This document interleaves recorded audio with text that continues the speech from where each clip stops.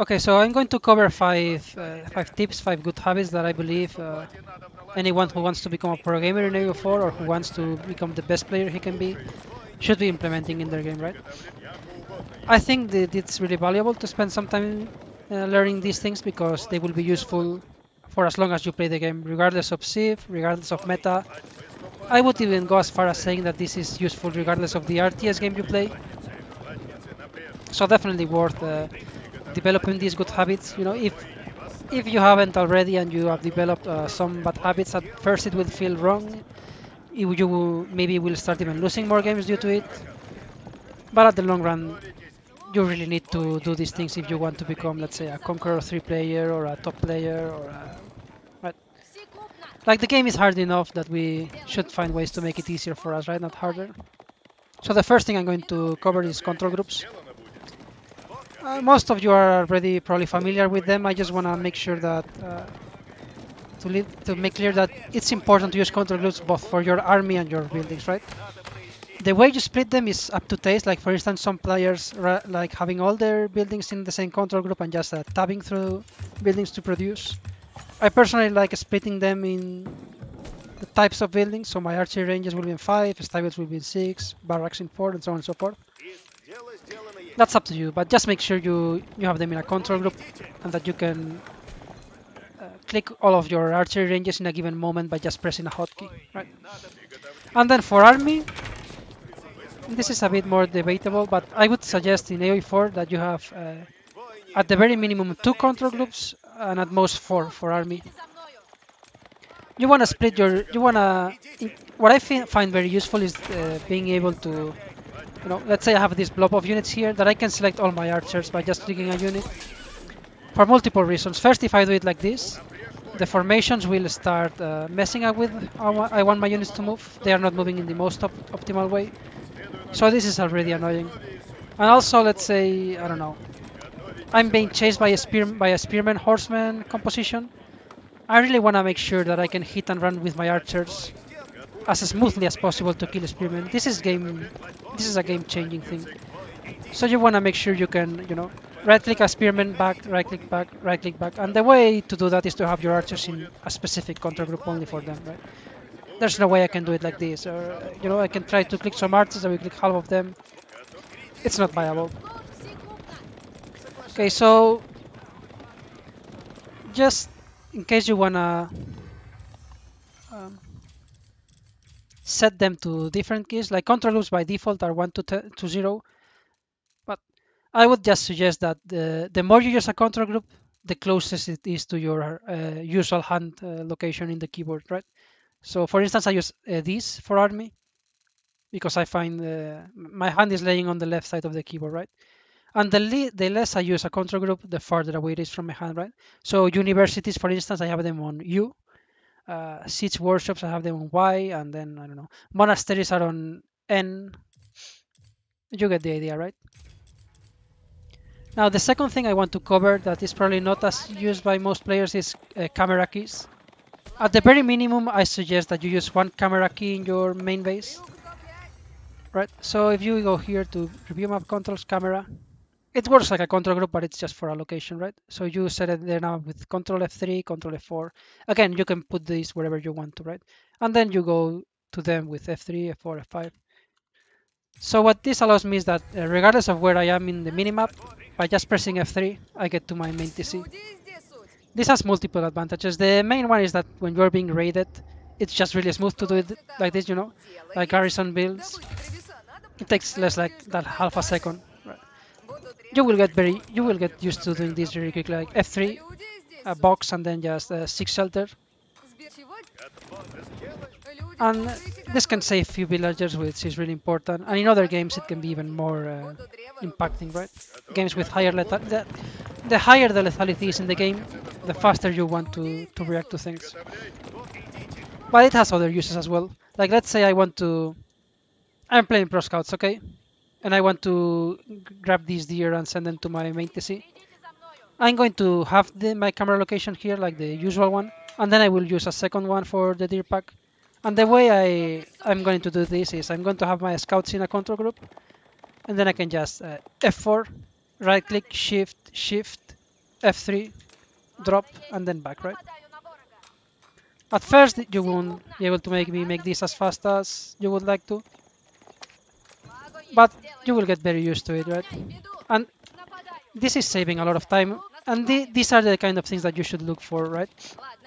Um, Making processes automatic, or when you have the time to actually grab deer, make sure you just order your scouts to drop them, right? Like the 7 of them at the same time. Because let's say I just, I do this and I just send them here, and I'm not too familiar with camera keys, so I lost a lot of time, and then I'm suddenly having some action in some part of the other map. It's very easy that this scout will just stay without moving there for like 2 minutes. Whereas if I had just shift queued everything, they would be working by their own for a very long time, right? Of course, this deer pack is very close to my TC, so in this particular case, it's not as useful. Let's say you have another deer pack here that you cannot cover with a single camera location, both locations. It's really useful, right? Let's say it's here. It's very useful for me to F3, F4, and go to one location and the other. You can find more uses to this, like grabbing relics. I don't know, the boar locations. Sometimes with your scout as a roost, you find a wolf, but you don't, for whatever reason, you don't want to stay there killing it. So you can just leave a camera location, so later on you can remember where it exactly was. It has multiple uses, right? But if you are maybe not too familiar with all these things and this feels a bit overwhelming, at the very least get used to the one in your main base. It will make going back to your base much smoother, and reacting to raids and everything will be... After a short while you will notice it makes a difference, right? So the third thing I wanted to talk a bit about was shift queuing things. But I guess we've just done that with the pro scouts and the deer, right? It has multiple uses as well. So let's say that a big fight is about to start and my opponent has, let's say, a mix of spearmen and men at arms, right? And I have archers. If I just attack move, eventually, sooner or later, my archers will target a men at arm and they will stop pretty much dealing damage, right? Because they will only deal 1 damage to them. So in a way, it's almost as if those archers were not in the fight. So what you want to do in those situations is just imagine these are spearmen. I can just keep right shift queuing tons of spearmen. So these archers are going to be attacking for the entire fight. The unit they are supposed to attack, that is the spearmen. But instead, if I just attack move, at some point they will target a men at arm, right? And they will stop dealing damage. So it's really important to use shift queue a lot. And then also for grabbing deer, right? As we saw, this is very smooth. In 3 seconds, I can order my scouts to grab the entire deer pack and go back to the TC, go back to the deer pack, and so on and so forth. Right. So the fourth thing I wanted to address was the select idle military. This is, I find, one of the most useful hotkeys that this game has. That is not really that common in other RTS games, or at least not the RTS games I come from, right? So you can find it here. Select all idle military. And it's pretty obvious what it does, right? When I click it, it will select all my idle military. So what's the great thing about this? Like, let's say I have some units in this side of the map that I don't want to... I don't want them to move, right? If I ever use the select all military, I will grab them and they will move towards my army, right? So imagine I wanted to have control of this location because I'm afraid my opponent is about to raid me, or I'm grabbing, some gold here and I want to leave few spearmen. The select all idle military will really mess with you. So what I've found really useful is that you can leave these units patrolling in a very small area. And now whenever I click select all idle military, these units are not going to be selected, right? But they are still defending the place. It's the same that if they weren't moving, right? Except for the fact that hotkey doesn't click them. So I find this hotkey really useful, especially to grab reinforcements as you're fighting. And let's say my rally point is here, and I'm fighting here, and these are still working, by the way. And I'm fighting here, and I don't have time to check anything. Like, you will develop the habit of just select my military attack move as you're fighting. Right. So you won't even realize, and you will find yourself never having idle military, never having units forgotten in the rally point, never having units forgotten in a corner of the map, because the units that you want, that you really want to have in one place, will be patrolling. So combined with patrol, I feel like select all idle military is a really useful hotkey that I would recommend everyone to use, get used to it. So this, and then at the end, I just like, as a rule of thumb, if you can do something in 3 clicks, don't do it in 5. If you can do it in 4 actions, don't do it in 7. And if you can do it with the keyboard, don't do it with the mouse. I think that those two rules are pretty much always correct, so you can abide by them in order to make your life easier, right? And then yeah, just the more you use something, the closest you want it to have to your hand.